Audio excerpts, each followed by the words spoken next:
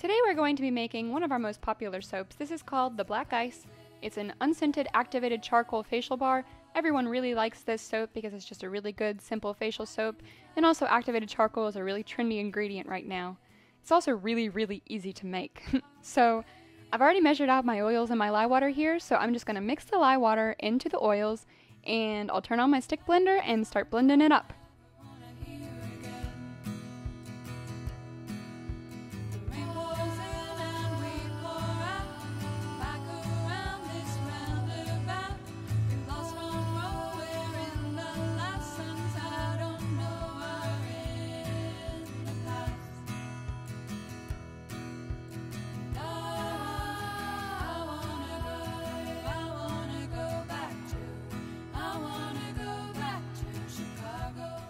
Once everything's incorporated, we're going to add our only ingredient that we'll be using today, activated charcoal. This is from Wholesale Supplies Plus.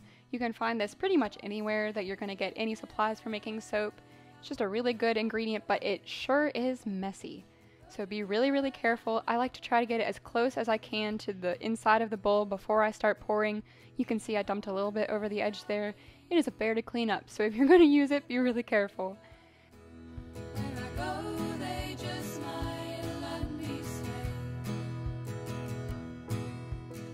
I'm going to blend this in with my stick blender, and a technique I really like to use is pushing it down into the batter with my stick blender, but it's still puffing out. You can see it in the video. It's just, man, it's a mess.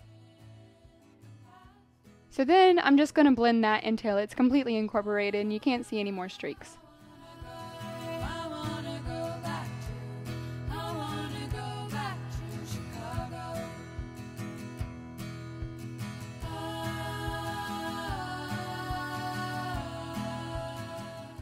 Activated charcoal really likes to stick to the edges of the container, so I like to take my spatula and kind of scrape along the edges to make sure I get it all off the sides of there and completely mixed into the batter.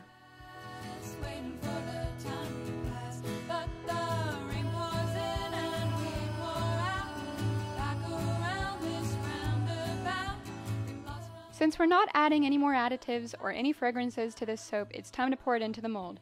I'm using the 12-bar silicone mold from Brambleberry. I really like this because it's easy to get the soap out since it's so bendy.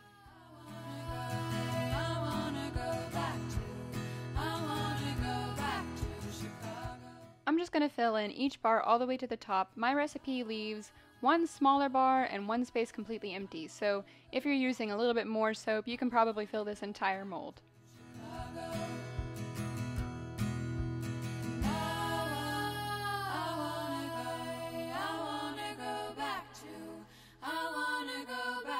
Chicago.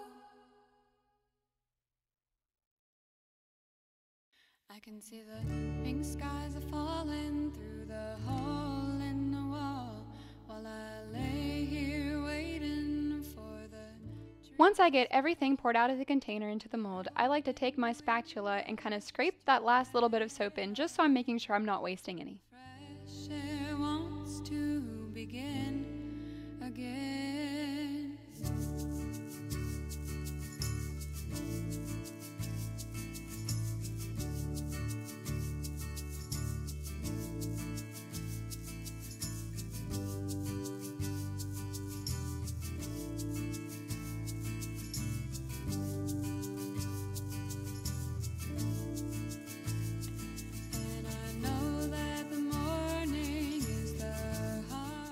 Now I'm just going to gently shake the mold to make sure I get any air bubbles out. This one's pretty full, so I don't want to do too much.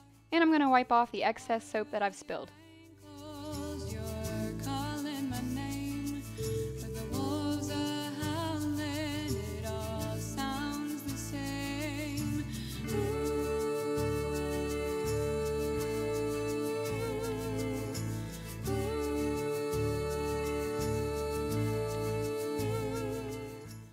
A few spritzes of rubbing alcohol to help with soda ash.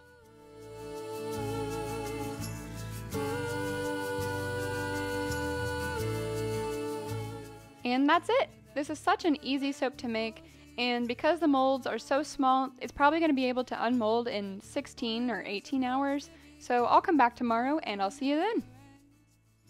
Alright, we're back 24 hours later and the soap is ready to unmold. As you can see, it did form some soda ash on top and it left little dots where I sprayed with rubbing alcohol, but that is merely a cosmetic issue. And I'm going to show you how easy it is to pull the soap out of this mold. You just gently push on the bottom and it pops right out, see? And this is what it looks like. It's just a really good, simple face bar.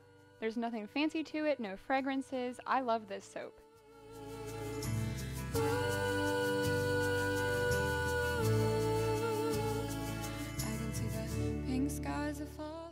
And this is what it looks like. Hopefully, if you're looking to make an activated charcoal soap, this video gave you a couple tips on how to manage it because it can be so messy, but really it's not too bad. Thank you guys for watching. We hope you liked this video and we hope that you will subscribe to our channel so you don't miss any more soap making videos from Ultra Edition. Thank you!